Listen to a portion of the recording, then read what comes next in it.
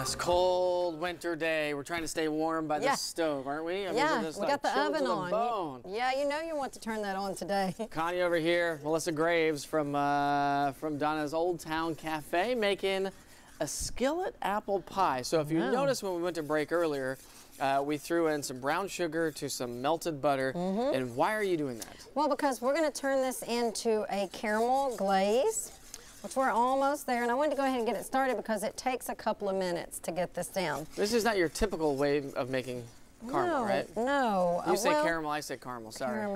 Caramel. Potato. Well, this is a recipe to make it. And I told you I never could get it to turn out in any other pan that I've ever owned. But when I did it in the iron skillet yesterday, I said, oh, this is amazing. To come together, yeah. Yeah.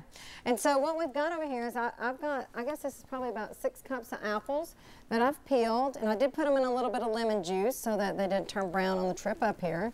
And then I'm going to put about 3/4 a cup of sugar in there. And I've got to have a good teaspoon of cinnamon. And you can put a teaspoon of cornstarch in here too. And what does the cornstarch do? Just help thicken it up a little? It'll help thicken it up, which I mean, it's fine if we don't. Okay, so now in this, what we did was we put a half a cup of butter and a cup of brown sugar. And we are getting there now. And so you're just going to stand back, Witcher. We're going to I got a suit on here. We're going to put that in the skillet until it gets this nice, it'll just start foaming up basically into a real bubbly texture. Start getting thick and stuff like that. And so I'm going to let it keep doing while I unroll this. So I've got a package of those prepackaged pie shells from the store. And if you don't want to do that, of course you can make your own. Yeah, well, you could, but my mom told me I wasn't allowed to make any more pie crust. Oh, what did you do? It was really bad. How can you ruin a pie? I ruined the pie crust that week. So okay, well, we're going to put the pie crust. So you literally just put the pie crust right on top of that? On top of it, yeah. So one of my customers brought me this recipe, and I've been dying to make it for a long time. And then the apples. So then we're going to take these apples. I got to just lightly stir them up a little bit. I probably could have brought a bigger bowl. Connie, how are you? Okay, good. All right.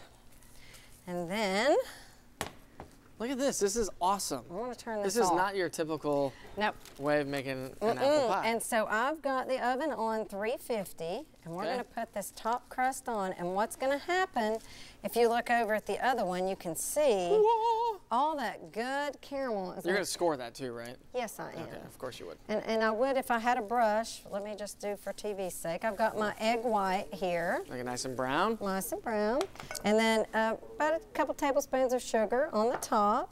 And then we're going to do a little slit in the middle, and we're going to bake this for about an hour and 10 minutes, depending on your oven, and then you get this beautiful. And the caramel that we made is like bubbling over the edges. It's gorgeous. It looks absolutely amazing. So I made this out on the bar today too, so you can go in and sample it.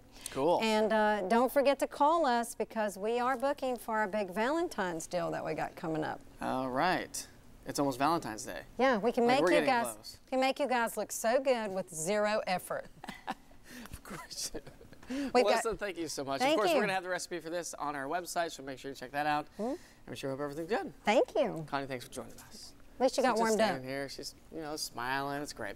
All right, 12:42, and we're going to take a quick break. The Buzz, and again, another check of your forecast is coming up next.